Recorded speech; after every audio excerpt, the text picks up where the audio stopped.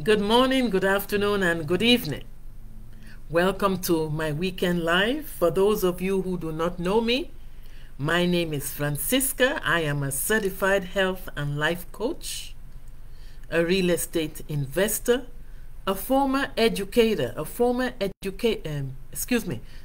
teacher who has taught ESL, English as a second language, and French for over 20 years in the United States, in Canada and China, from middle school to university levels.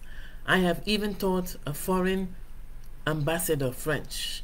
I am also a speaker with a DTM, a Distinguished Toastmasters, and I am also a wealth creator with the Mind Assistance Program, aka the Map Book. I am also the author of 4 books. Today, we're going to discuss how to appreciate the fine things of life. And if you have not yet subscribed to my YouTube channel, please click the subscribe button, like and share, and put some comments. How to appreciate the fine things of life. The first way to appreciate the fine things of life is to visit museums and art galleries, as well as art exhibitions, and look at paintings, appreciate the work of art. Some of the work of arts are 3-dimensional. When I was in university in the United States, we had to take both arts and science subjects to make us an all-rounded individual. I remember I took an arts class and I had to write a research paper on the Mona Lisa. So when you have an idea of arts, art appreciation, you can hold good conversation. You can talk about famous artists such as Leonardo da Vinci and Michelangelo, as well as Pablo Picasso. Those are all artists. So visiting museums and art galleries is one way to appreciate the fine things of life. The second way to appreciate the fine things of life is to travel and explore.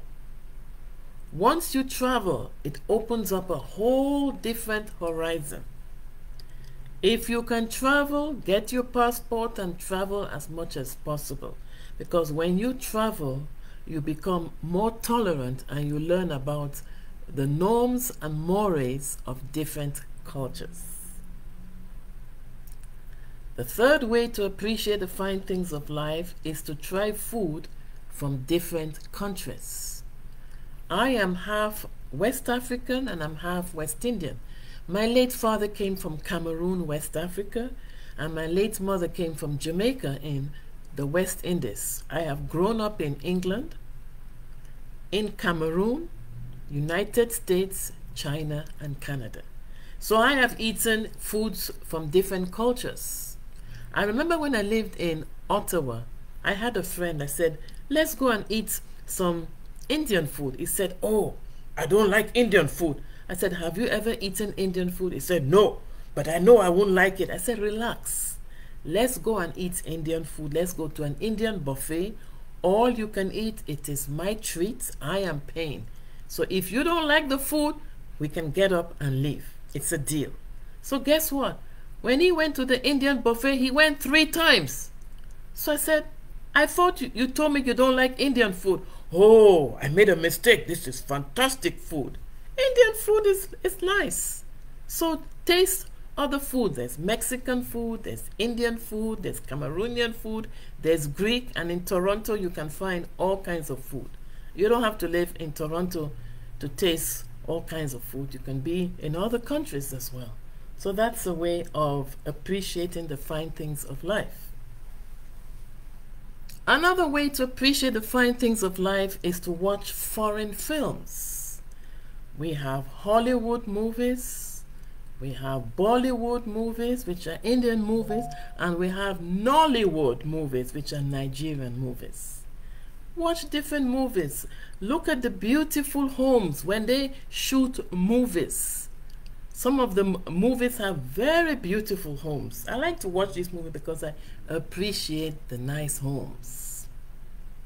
Another way you can appreciate the fine things of life is to attend open houses for real estate. Everybody who attends an open house is not going to buy a house. Some of them, I'm going to reveal a secret. It's not a secret for some. Some people go to open houses to get ideas to decorate their own homes. They're not going to buy the house. They just want to get ideas. So if you want to appreciate beauty, go to an open house for real estate. Some of them are very well staged. Okay. Another idea is surround yourself with beauty. Have plants in your home. If you have a balcony, have plants and flowers. But if you're allergic to them, then you don't have them. Have beautiful pictures on the walls of your living room. And one other idea of appreciating the fine things of beauty is to keep a gratitude journal. Keep a gratitude journal by your bedside. So at the end of the night, before you sleep, you write down 7 things that you are grateful for. Okay, don't take life for granted. When you embrace gratitude and you show gratitude, good things will come your way. So these are some of the ideas on how to appreciate the fine things of life. There are many, many more. And if you have any other ideas on how to appreciate the fine things of life, please jot down in the comments below. Many of you are watching, but you're not writing any comments. I would appreciate comments. And if there's anything else you want me to talk about, please let me know in the comments below. Thank you very much for listening. Have a good morning, have a good afternoon, and have a good evening, wherever you might be tuning in from. Have a nice and productive week ahead. See you next Saturday. Bye for now.